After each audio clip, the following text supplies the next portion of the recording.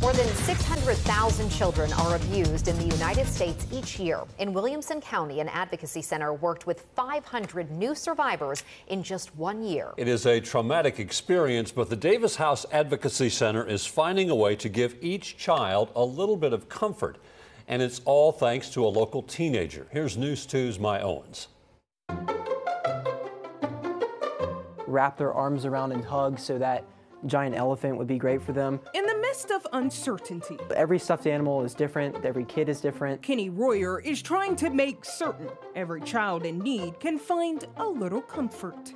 Whether it's a pink teddy bear or if it's a realistic looking animal, every child has some sort of comfort with these stuffed animals. Kenny is just 17 years old, and he's been on a mission to help children who have been abused. In collaboration with the Davis House Advocacy Center, Kenny has collected over 1,000 animals. I knew that it happens because I knew my family member had gone through it, but I did not know the extent to which it's untalked about and unheard of. I didn't know that only 12% of cases were actually reported. Each one gifted to a child that walks through their doors. After the interview, they come out, our child and family advocate takes them over to allow them to choose a stuffed animal, and they get so excited. They say, "Can I get to take one of these home?" And it gives them some sense of control and also just to be a kid again. And it's kids advocating for kids. But how many children do they really serve? Fun, bright colors, a princess button, soccer button.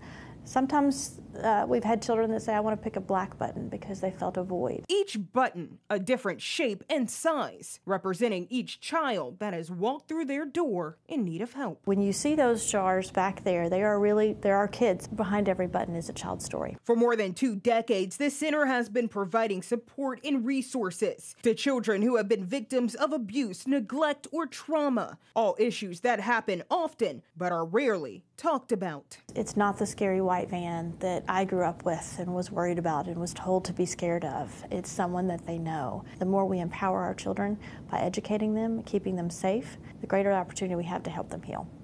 And Kenny is still collecting stuffed animals until the end of this month, but he plans on doing this every year as a way to highlight an important issue.